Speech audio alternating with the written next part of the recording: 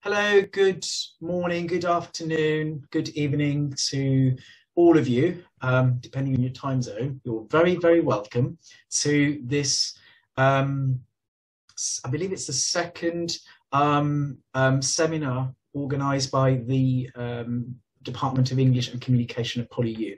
And I'm absolutely and utterly delighted to introduce Dr. Richard Sampson, who is a fantastic colleague I have worked with previously, and he's a leading expert in the area of language learning motivation and feelings in language education, and particularly he does so through the lens of complexity theory and combines this with practitioner research, and that's what we're really interested to hear about, this new paradigm that's establishing itself. And Richard has done a lot of work in this area, particularly through action research. So we're very excited to have you here, Richard. Thank you for accepting our invitation, and over to you.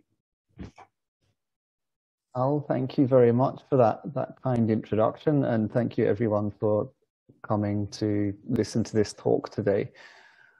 I hope you can see my slides all right. So I've kind of got me half on screen and my slides as well. So just firstly, a quick overview of what we'll look at in this session. I'm going to commence with an introduction to complexity thinking, upon which I'll base my argument for the need for more classroom research. And we're then going to look at some different forms of classroom research. After that, I'll go over some examples of my own research, and then I'll wrap up.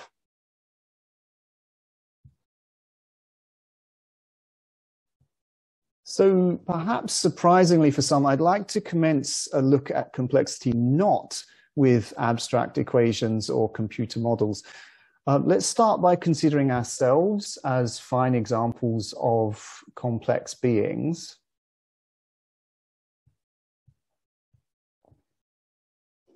So, of course, we have pasts, such as my own endeavors to build a pool with my twin brother here from a long time ago. We may have come from different countries or be living in different countries now. Many of us will also have had our own experiences of additional language learning. So a whole confluence of elements are woven together to find ourselves where we are now and who we are now. Yet, as Miyahara has pointed out, researchers in particular are not versed in sharing about ourselves. It's as if research appears from a void somewhere, rather than emerging from the experiences of living human beings.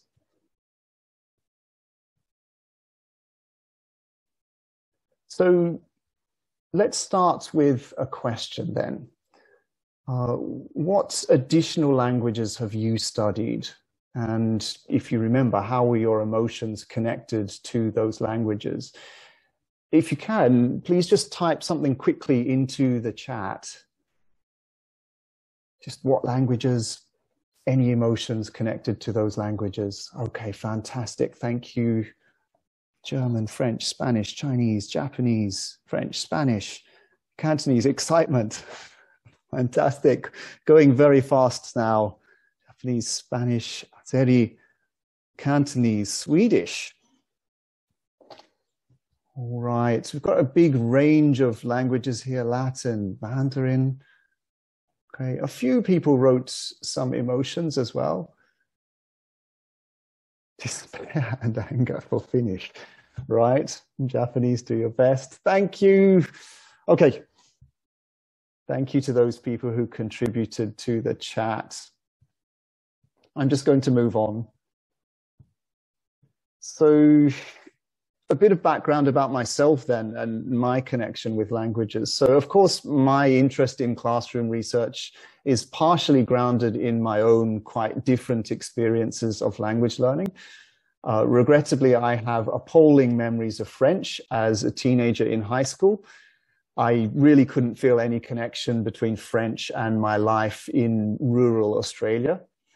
On the other hand, I clearly recollect a sense of fulfillment and excitement in my undergraduate days when I learnt Spanish from my brother because he'd spent time living in Mexico and he wanted to teach it to somebody. I then shifted to Japan with zero Japanese, and I put in a lot of effort to study myself. And I almost became obsessed with it. At the peak of my motivation, I literally couldn't pick up a book written in my native English. It would have been a waste of time. I only wanted to read Japanese.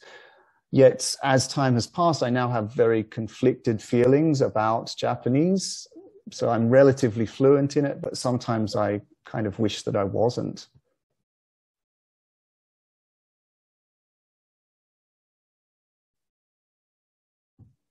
My interest in classroom research has naturally also emerged through my experiences as a teacher.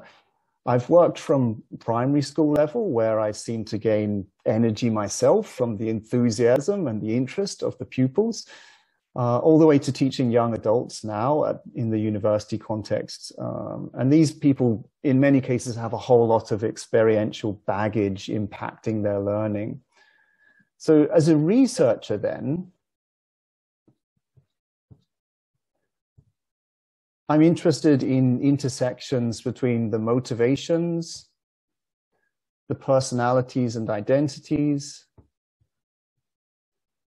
social interactions, and the emotions of the people in my classrooms. So, as I hope even a brief reflection on your own experiences connected with language learning and teaching, or my self-introduction illustrates, we are complex beings.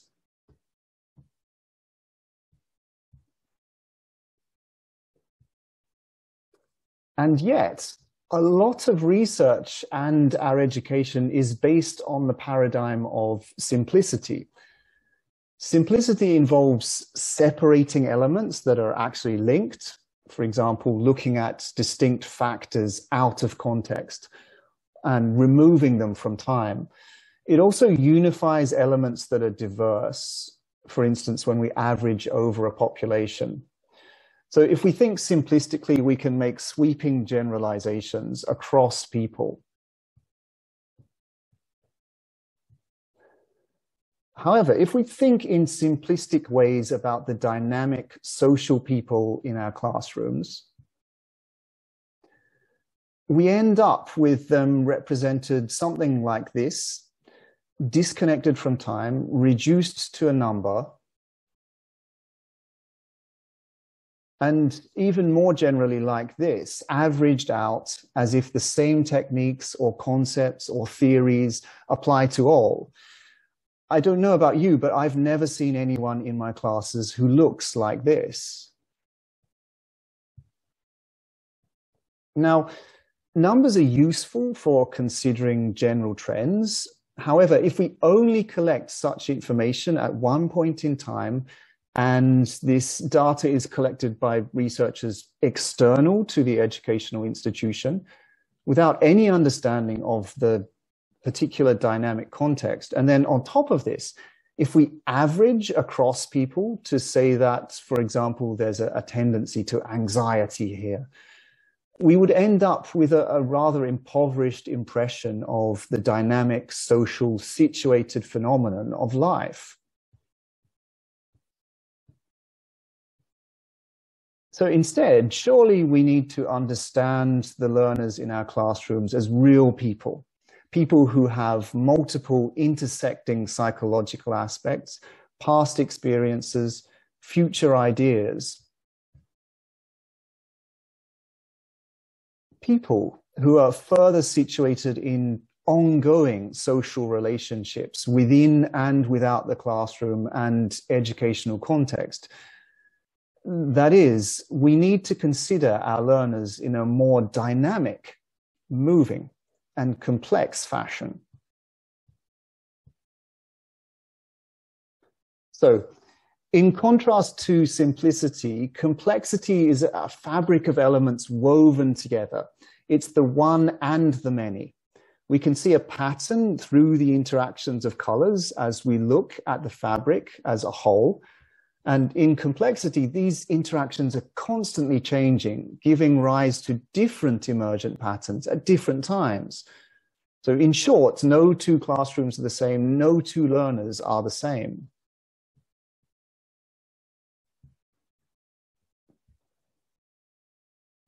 Now, in order to kick our brains out of a simplistic way of thinking and into the realm of complexity, let's try a couple of thought exercises.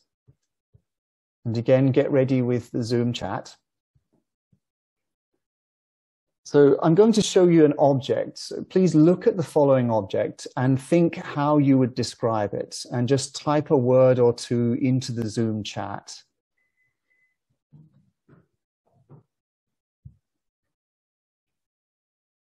Okay, that's it. Anything, any ways to describe this in chat?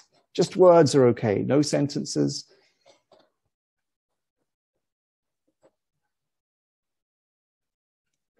Yes, a small red rectangle, dot, a red box, shape, danger, red rectangular, lecture, window, a small red rectangle, red box. Thank you, lots of lovely descriptions there. So as we can see, people came up with words like red, small, square, rectangle. There's not a lot of meaning to this, although some people have tried to attach meaning. So let's try it again. Please look at the following object and think how you would describe it. And again, just type something into the Zoom chat.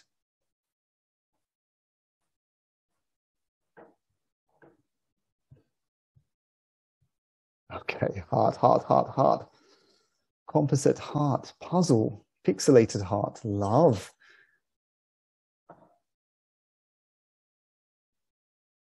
Wonderful. Thank you very much for those people who contributed to the chat. So this time we've got a bit more meaning. Red, collection of squares, a heart symbol. Some people attach some meaning to it, like love. Some people might have said health as well. So a basic understanding of complexity thinking is that meaning arises through the interaction of elements. It's the parts interacting in certain ways that comes together as an emergent phenomenon. Yet, once again, we can go further, we can understand more through looking at interactions with an even wider context. And when we do this, we can also understand that meaning is bidirectional. So the parts interact further to give meaning at a higher level, but the higher level also gives meaning to the lower level. So now we can infer, because of these wider interactions with context, the specific meaning of this heart shape, Peach and Mario in love. Let's try one more. So again, a bit of a thought exercise. Look at the oval in the center of the screen and just describe what you see. Just type your guess into the Zoom chat again briefly. Emoji, angry face, Lego man. Interesting. Anyone else? Emoji, face, a toy. Okay, let's have a look.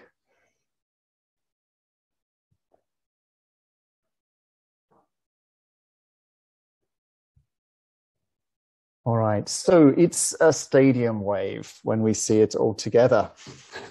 Again, in this thought exercise, we can understand that the actions of our focal person, the person in the oval in the center, so the actions of this person standing and waving her arms in the air are contributing to a larger pattern or a whole. So without her contribution and the contributions of others, the whole would take on a different form. At the same time, we can understand that the whole also acts on the individual. So it encourages certain behaviors and constrains others. our focal person is prompted to act in a certain way. These contextualized interactions all around us and within us are changing over time, engendering different patterns.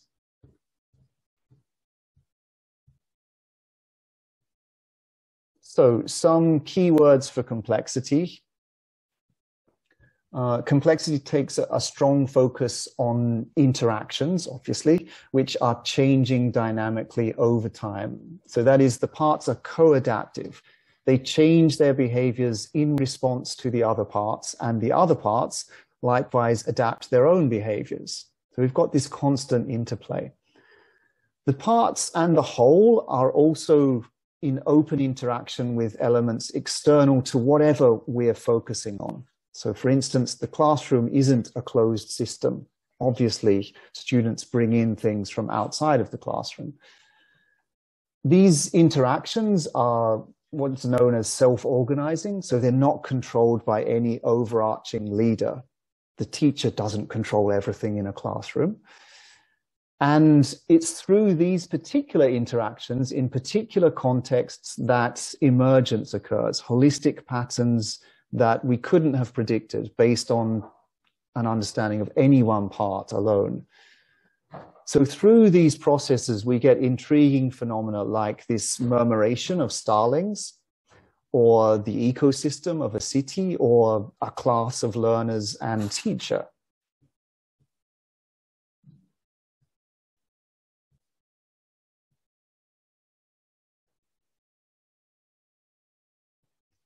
So one profound implication of complexity is for research into education. So as I've reinforced, complexity stresses the importance of considering interactions in particular contexts.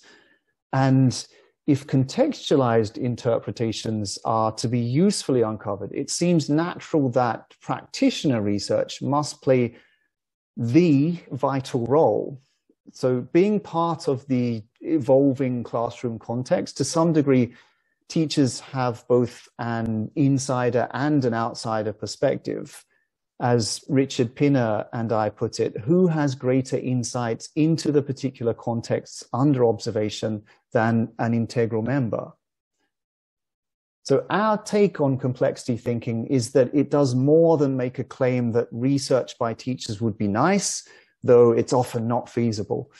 A complexity perspective urges that practitioner research is imperative if we are to do justice to the lived complexity of the people in language learning classrooms.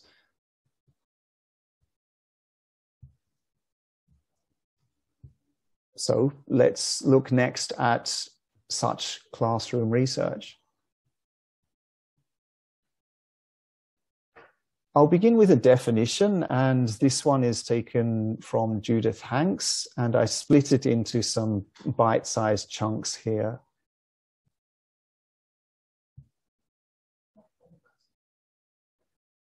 So firstly, this kind of research is conducted by the people in the learning context, not by external researchers. So it could be teachers, it could be learners, it could be staff in the educational context. The investigations involve many of the conditions of regular research. So they're purposeful, systematic, ethical, often critical. But this said, some aspects might be a little differently construed in classroom research. For instance, an experimental study is in theory ethical in many fields, in psychology too. However, from my point of view, exposing one group to a treatment and having another set as a control group might be ethically questionable in classroom research, because teachers ought to be acting for the benefit of all their students. Of course, there are still ways we can do experimental studies, but they won't be the standard way.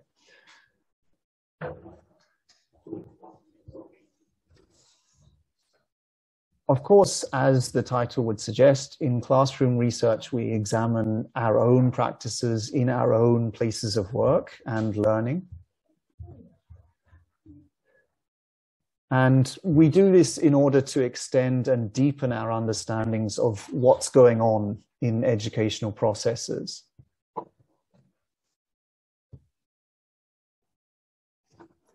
So I'd like to look at three different kinds of practitioner research now. And the first one is called reflective practice. It has roots in the ideas of Donald Shun, although the references here relate specifically to language teaching.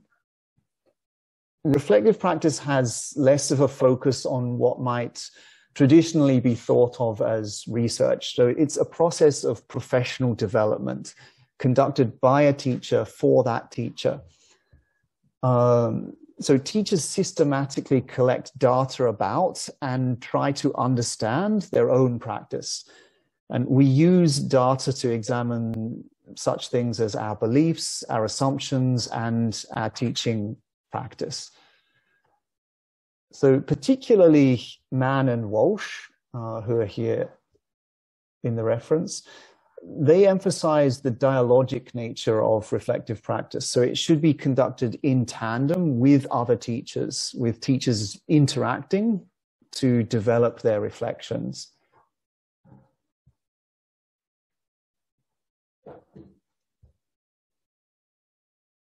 Now, reflective practice discerns three different kinds of reflection. Firstly, reflection in action, which is in the moment as something is happening.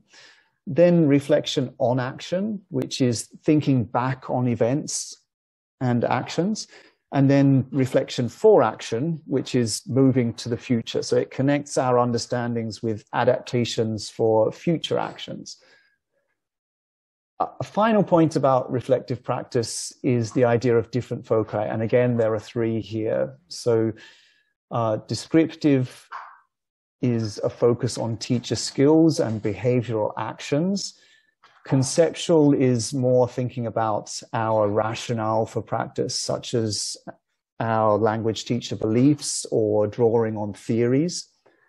And then critical is thinking more in terms of the wider ethical implications of what we're doing, or the connections to society as a whole.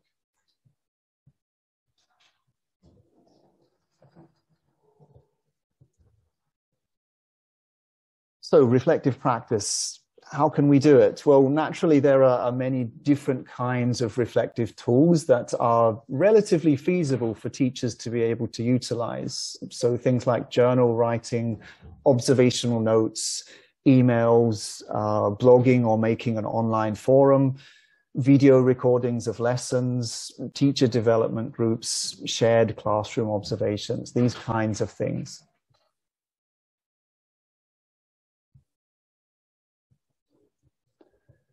So the second kind of practitioner research I'd like to look at is known as exploratory practice. And this was developed by Dick Allwright with Judith Hanks further promoting it, especially recently. So exploratory practice aims to understand the quality of classroom life. And this is an important distinction with some other forms of practitioner research. Exploratory practice sees no central problem as such, but rather it invites people to consider puzzles about which they'd like to understand more. So these puzzles could be, for instance, successes or failures, or simply something intriguing. So it's through this process of puzzling that hopefully classroom life will improve.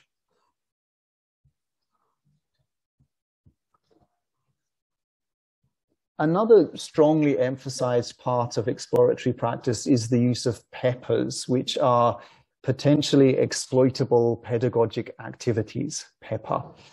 I should note, as a teacher, I take some umbrage with the term exploitable, which seems to me a bit ethically questionable, but the idea itself has a lot of merit. So peppers, rather than imposing on the people in the classroom with data collection tools that are an addition, we try to combine data collection with activities that people would be doing anyway. So one great example of the use of peppers is in Sal Consoli's work in Britain. So he tried to gain a greater understanding of the EAP life worlds of his students, and especially their motivations. And he did this in tandem with something they were going to do anyway, their paragraph and essay writing studies. So a final point about exploratory practice is that it sees all involved in the classroom context as practitioners. So not only teachers, but students should also be involved in the process of developing their own puzzles, their own exploratory practice.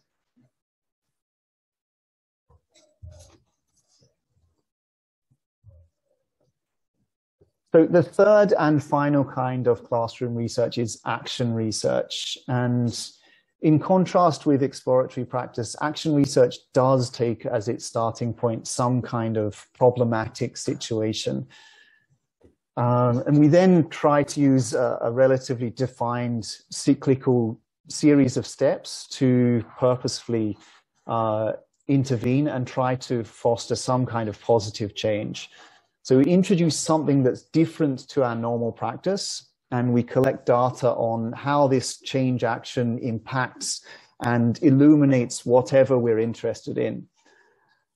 And through detailing this process of change, we also raise awareness of the complexities of teaching and hopefully offer opportunities for others in possibly similar situations to learn from our own contextualized understandings.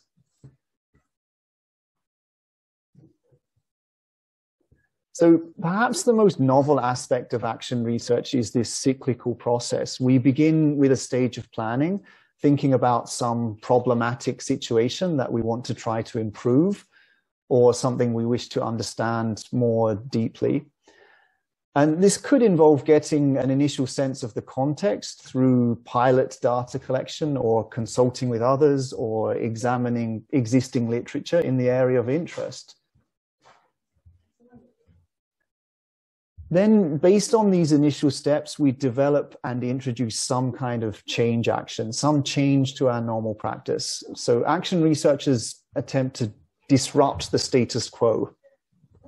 We try to foster outcomes that all participants will experience as more beneficial, hopefully.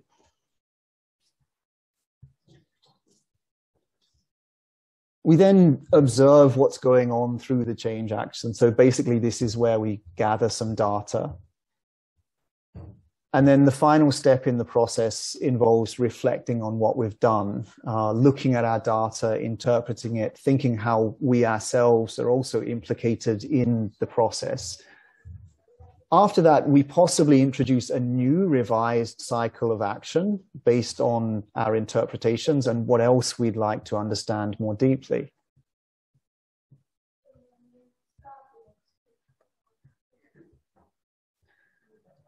So just to give you some idea of action research in practice, here's one example from my own empirical work. In this case, I wanted to know more about the beliefs of my learners about their additional language study. And I asked them to write messages they'd heard about English and where these messages came from and when they heard these messages and things like that. And then they mingled to compare with other students. Then I collected these messages. In the next lesson, I reintroduced 4 commonly occurring messages, such as, if you go overseas, your English will improve automatically. Groups then discussed whether they agreed or not with the message and why, and then they reported to the class. So mostly the messages that I reintroduced were kind of problematic messages, but actually in hindsight, I could have equally reintroduced some of the more constructive messages for learners to discuss in a kind of appreciative practice. Anyway, in the final lesson, I then worked to expand more constructive messages for my students. So I combined a textbook focus on note-taking with a short video message from one of my past students about which students then discussed. So these were some different steps in the action research process.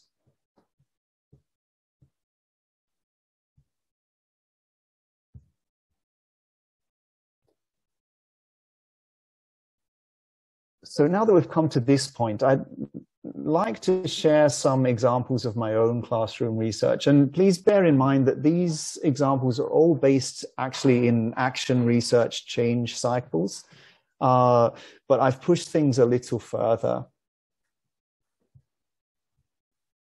And I've done this through using something proposed by Emma Ushioda, a small lens approach to research. So this small lens approach asks us to take a more sharply focused or contextualized angle on phenomena of interest. So Emma Ushioda proposed this for considering language learning motivation. I'm thinking more about the emotions of my students. But anyway, Emma urges us to look at how motivation connects with specific dimensions of linguistic development or particular learning events.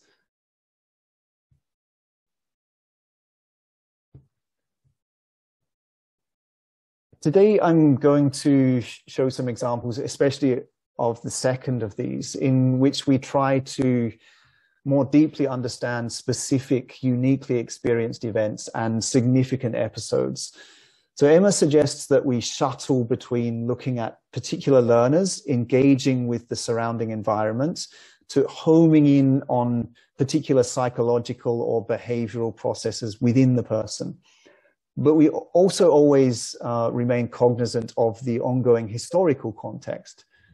So we focus on the interactions amongst these contexts to look more holistically at the experiences of the people in our classrooms. So just quickly, a bit of background here. We're going to look at data collected with undergraduates in listening and speaking EFL lessons at a university at which I work. These learners were all in their first year of university study. And because of that, I assigned them random partners or groups every couple of lessons. I hoped that that might help them to spread their friendship circles, even in English classes. So the action research change actions were focused on understanding more about the social nature of the classroom. I collected data through reflective journals and activity worksheets that were integrated into the content of the course. And I also used video cameras, 360-degree video cameras, to record group work at times.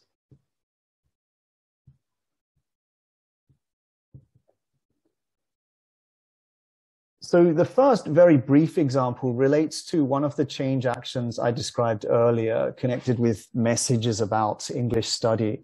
So as part of this series of change action, I thought that showing a video interview with one of my past students might offer a new message, a useful image of what Tim Murphy theorizes as a near-peer role model, someone close enough to my current students in many ways that the messages he shared might be informative and motivating for them.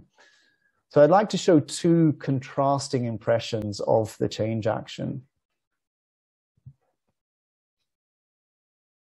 So this is from the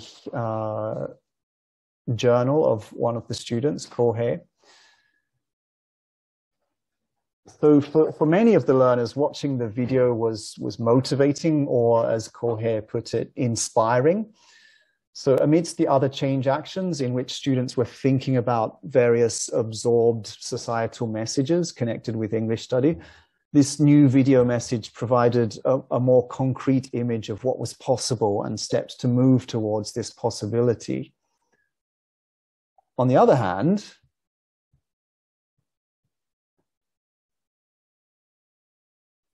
just a moment to read. For a few learners, it had the opposite impact.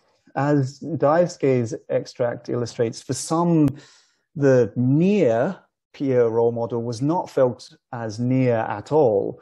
In fact, it seems that being shown possibly yet another example of someone using English, combined with other societal messages about having to use English in the future, added to already existing suffocating pressure.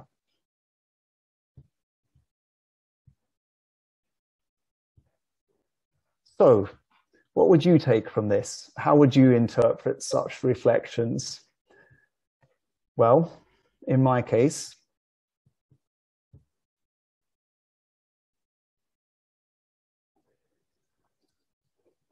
so much traditional research studies what is. In contrast, action research often attempts to change what is. And that's what I was doing here, trying. But in so doing, we almost always focus on positive outcomes, yet change action doesn't guarantee benefit.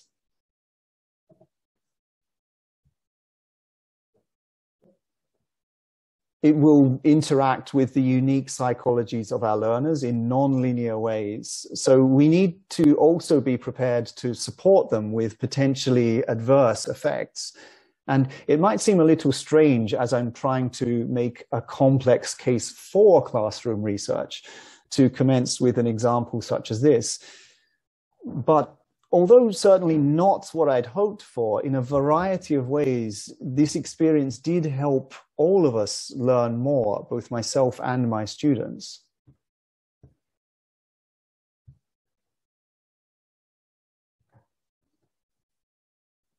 The second example is a little more involved. So this revolves around understanding more about a short conversation session I introduced at the start of each lesson.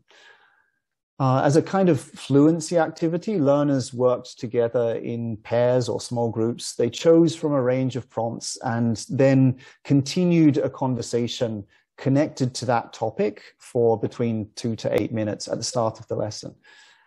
And these sessions actually witnessed some significant emotional episodes for some of my learners, and I wanted to understand more about them.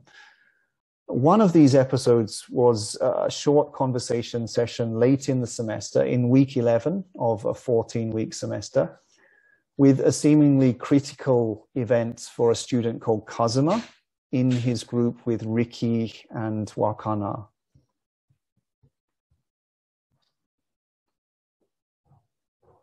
So here's Kazuma's reflection for the lesson, which focuses almost entirely on the short conversation. And I'll just give you a moment to read. And just a bit of a rhetorical question there. What emotions can you see Kazuma noting here? You don't need to type anything into chat, just think about it yourself.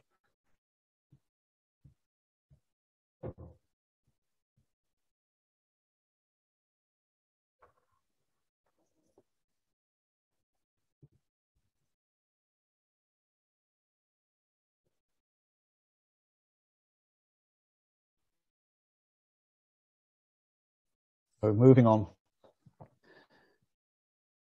So when I combined this with the different perspectives of Kazuma's group members, one thing I could interpret was disappointment tempered by feelings of affiliation. So in this context, these people are additional language students, but here they're referring to more general student identities. At this particular historical moment in time, they have a lot of assignments, and so they're too busy to watch movies. And this has an impact on the content of their conversation and their associated feelings in the activity.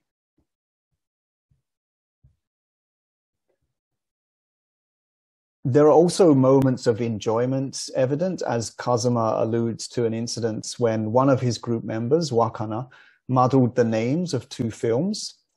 And this episode is again connected to feelings of relatedness and a different kind of identity as young Japanese people with an interest in the movies of a famous Japanese animation studio, Studio Ghibli.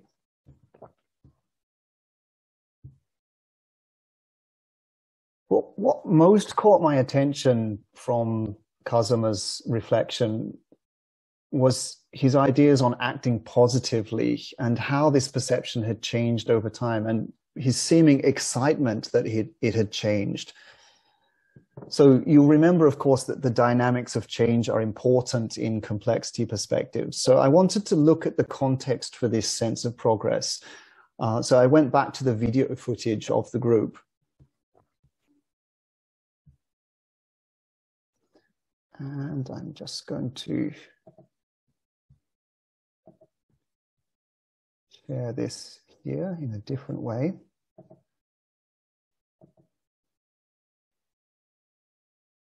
Okay, so here's a transcript of part of their conversation in lesson 11.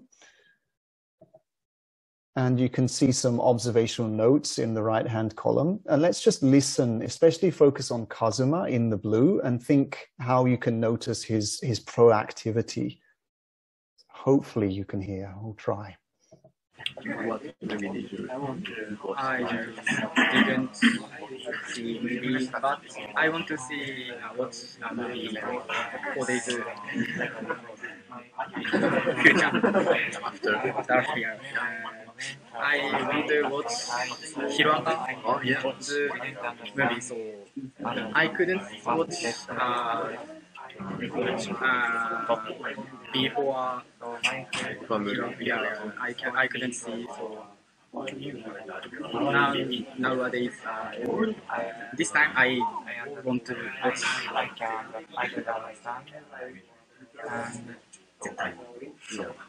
Absolutely. Yeah, absolutely. Recently, I didn't watch movie. Now I don't see drama also. Drama, yeah, I don't watch drama and movies. Recently, I don't watch anything else on TV or movie show. How about you? Yeah. I don't have so I can go so far.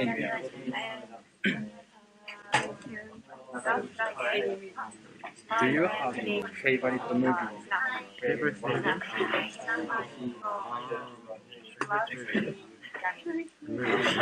I like Ghibli. Yeah, I like Ghibli too.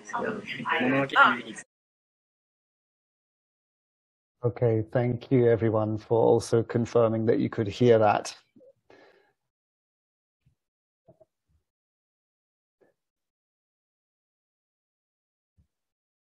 So listening to this extract, right from the start, we can witness Kazuma's proactive engagement. Even though he hadn't watched a movie, he adapts the talk about his future plan. And then, despite seeming disappointment at not being able to think of a word he wants to say, he continues the conversation by returning the question to Rikki, which is, of course, a very natural thing to do. And then when the conversation seems to be kind of petering out, as he's listening, he rapidly thinks of a new question to widen its scope, and he provides his own example. Something also interesting here is that when we think about it, we can observe how Kazuma's sense of progress is located in these moments. So the chance that all group members had been too busy to watch movies affords the possibility for Kazuma's agency and his feelings of progress.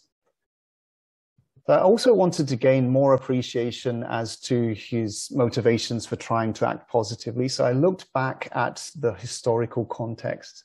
Just going to stop sharing here for a moment. Okay.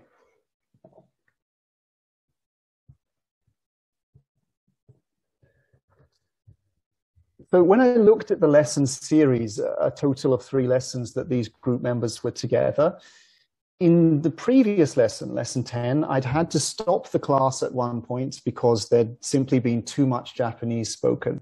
And I tried to encourage more use of English. In response, Kazuma's journal entry from that week reflected on his own overuse of Japanese and his motivation to use more English. Then in lesson 11, the focal session, at the start of the lesson, I had reminded students about their using too much Japanese the previous week. So these occurrences formed part of the playing field for Kazuma's proactivity and his sense of progress.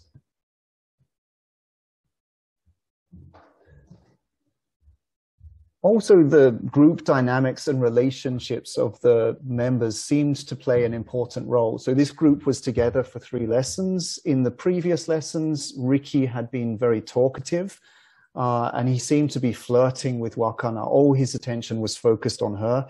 He physically turned towards her. So of course, in that kind of context, Kazuma was unfortunately excluded, and he reflected on disappointment in not being able to contribute more. However, in lesson 11, Wakana was quite obviously sick. She was wearing a mask, her eyes were glazed. So there was an almost serendipitous opportunity for Kazuma to act more positively.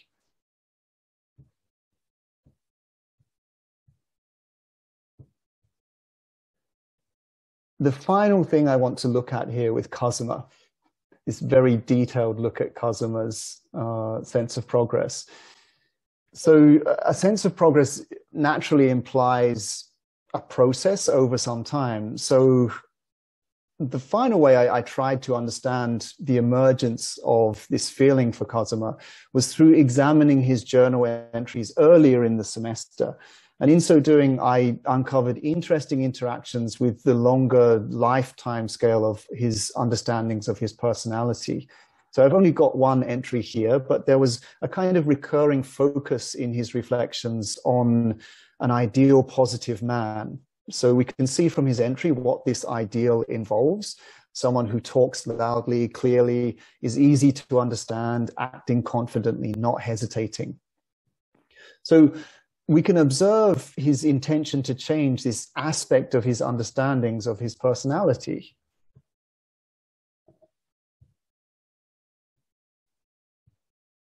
So once again, looking in a lot more detail at this data collected via my practitioner research, how did this provide a deeper understanding of my students' experiences and emotions?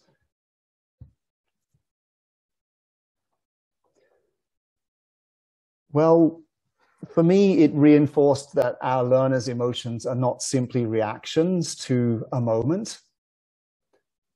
Instead, they emerge in a particular situation, but as the confluence of many, often socially formed moments.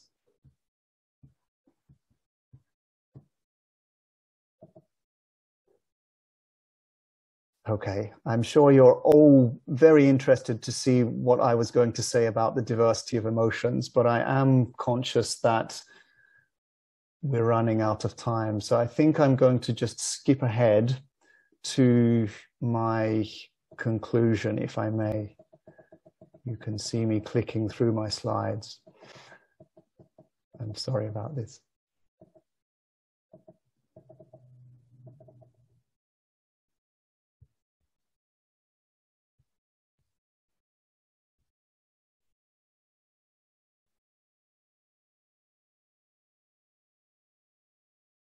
Okay, so a few reflections on practitioner research. So firstly, as a teacher, I certainly feel that action research has helped me to develop my pedagogical practice. And thus, as a teacher researcher, I feel it immediately offers something to the participants in research. It doesn't just take, it gives back. I've also found the way that practitioner research emphasizes data collection methods that dovetail with teaching. So we don't add anything extra. So that matches with my own values. I don't want to impose extra burdens on my students. And often normal research takes this for granted. I've also found practitioner research to be very empowering for both myself and as a teacher and for my learners. So we realize that we can develop and deepen our own understandings in our own contexts based on our own experiences and sharing those ideas.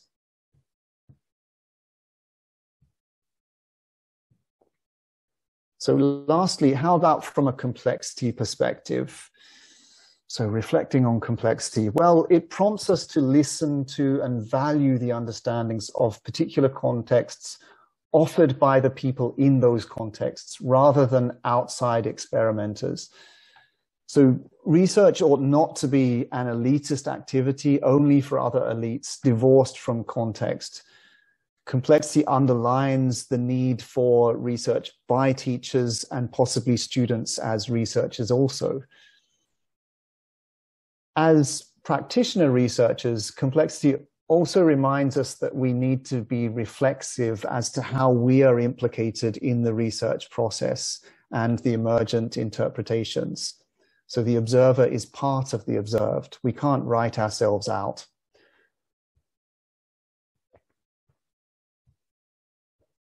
However, even though it might be us writing about research, we need to remain cognizant that the teacher is only one agent with many elements in the complexity of the learning context that are likely to be outside his or her control.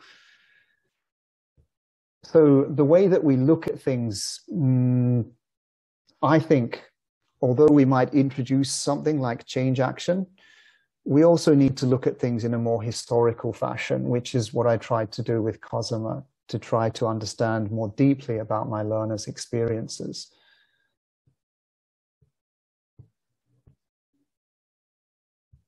Okay, so that's about all from me. I'm constantly told that I should plug my books more. So this is one book that shows you some action research that I did into language learning motivation. So if you're interested, especially in classroom action research, you might be interested in this book. And just one more. This is a volume I edited with Richard Pinner about different aspects of language learner and teacher psychology. So not just motivation, but all of them using complexity perspectives. So if you're interested in learning more about different ways that people are using complexity, then you might be interested in this book. And that's all from me. If you want to ask me more, then there's my email address. Thank you very much.